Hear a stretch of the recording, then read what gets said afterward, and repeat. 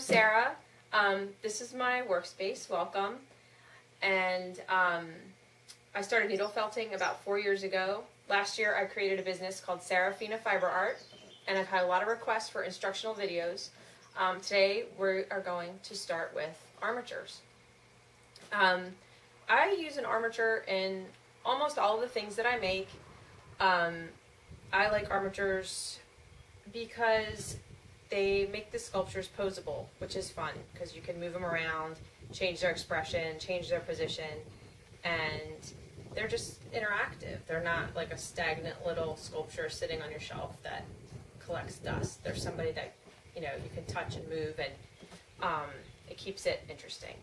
They also just give you a good skeleton to scale the animal that you're going to make. It's just a good way to start.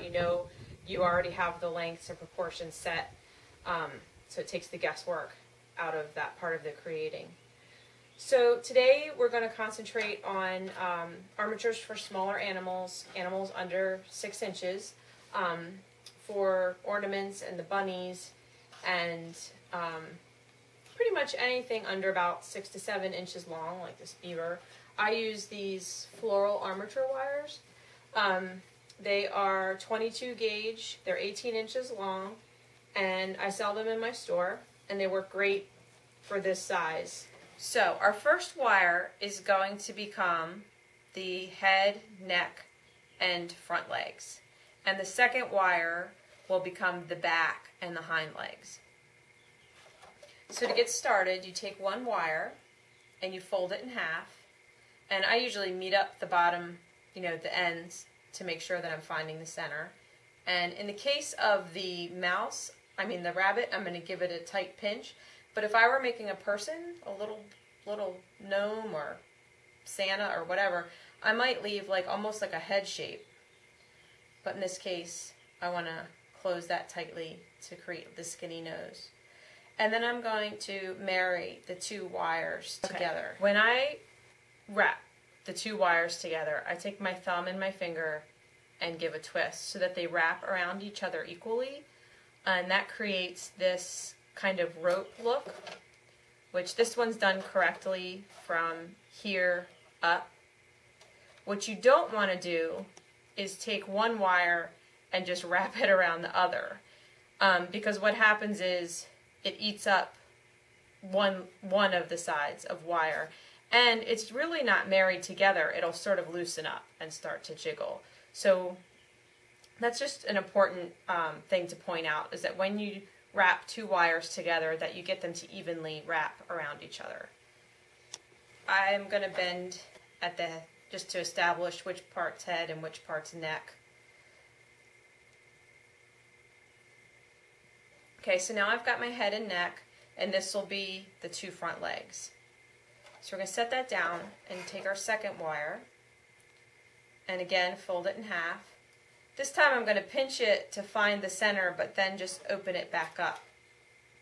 So this is the trickiest part of creating the armature, is wrapping this this shoulder area. This I do want to be wrapped tightly and not to get too big. So I'm going to show you that in detail now. So to create this shoulder area, this is what creates a shoulder and also puts the 2 pieces of wire together. You're going to take your head and neck shape, and we're going to take the second wire, and you're going to put it in front, almost just like a scarf or a necklace at the base of the neck. So now I have 2 long wires pointing back, and the 2 front leg wires coming down each side. And so what I want to do on each side is wrap a long and a short together. I want to do it tightly, I want to do it evenly, and I want to do it 2 times, 2 full times around. So I'll show you. That's 1, and that's 2. So now I need to do it on the other side. 1, 2. So now we have the long wires still coming back.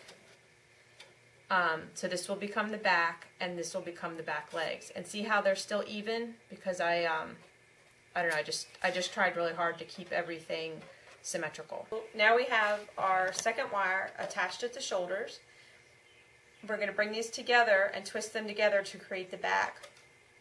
Now I'm going to leave this space here because I want that width for the animal's chest and shoulders. You don't want to like squeeze it together really tight. Just let there be a little triangle there.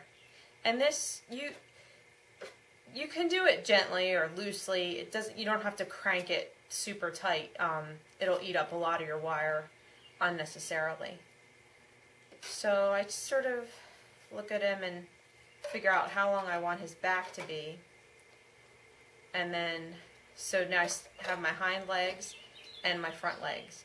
So this could be, I mean, this could be a lamb, you know, if I just kind of arrange things differently. So like I said, each animal is created the same way. Okay, so to get things realistic, I like to put the bends in the legs that animals have. So a rabbit has a big chunky thigh or stifle. This is the equivalent of our knee, which is a soft bend forward, which I do with my thumb, and I just do that on each side. And then they have a sharp bend, which is the back of their foot. In horses and dogs, that's their hock. In us, it's our ankle. So I'm going to bend the foot forward there. And then in the front legs, they have elbows. Okay. So my front legs are too long, so we need to cut those. You can use utility scissors or wire cutters. I'm going to use scissors this time.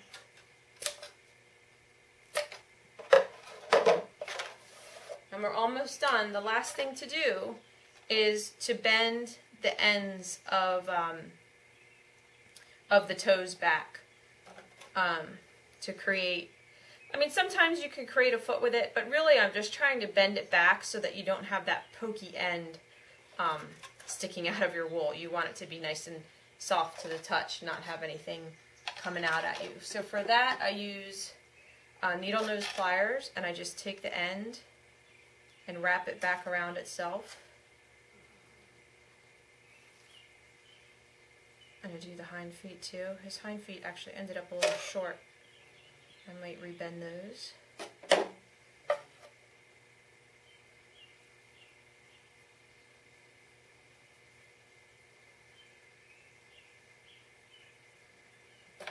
There you go. That is exactly how these guys started. Thanks for watching. Next time, I have two ideas. Don't know which I'm going to do yet, but one is to talk about the little toes, which a lot of people have asked about, making the little teeny tiny toes, which will be another video all by itself. And then the other is working with the aluminum wire for the bigger animals and sculptures. So thanks again. Until next time.